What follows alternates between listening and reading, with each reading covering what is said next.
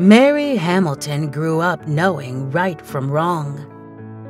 She was proud to be Black, and when the chance came along to join the civil rights movement and become a freedom rider, she was eager to fight for what she believed in.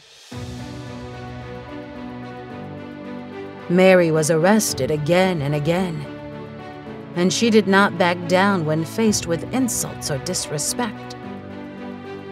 In an Alabama court, a white prosecutor called her by her first name, but she refused to answer his questions unless he called her Miss Hamilton.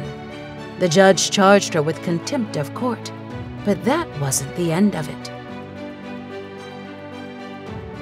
Miss Mary Hamilton fought the contempt charge all the way to the U.S. Supreme Court.